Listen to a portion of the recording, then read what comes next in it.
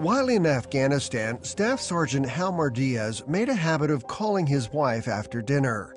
Tammy anticipated every call, and each conversation was filled with the typical topics of friends and family.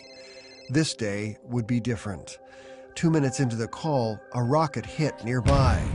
Tammy heard the chaos over the phone line, but Halmar had no time to explain.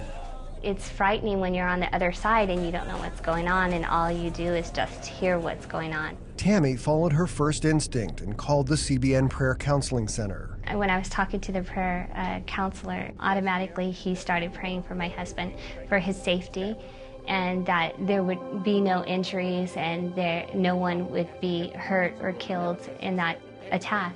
A rocket had hit near Halmar's barracks, but no one in his company was injured, and Halmar quickly called his wife back. You can tell in her voice that, she was pretty excited that I was okay. I was happy that he was safe, and I felt at ease that, that God did answer my prayers. Being able to call, have him prayed for, it just brought peace to my mind that it's not going to be such a hard deployment. Tammy soon understood that the rocket attacks occur almost weekly at the base. She knew she had to pray more. I pray and I fast for not only him but other soldiers, because it's the whole company that's put out there and put in danger. Usually when I call the 700 Club, I'll pray for him, and they'll pray for the whole unit that he's in, for the safe return.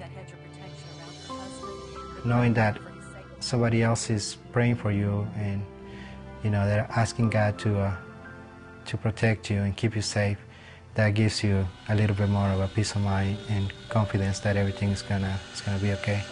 After his third overseas deployment, Halmar is back home. Made me cry because seeing everybody home and seeing my two boys, they had gotten pretty big from the time that I said goodbye to them. To have him home is wonderful.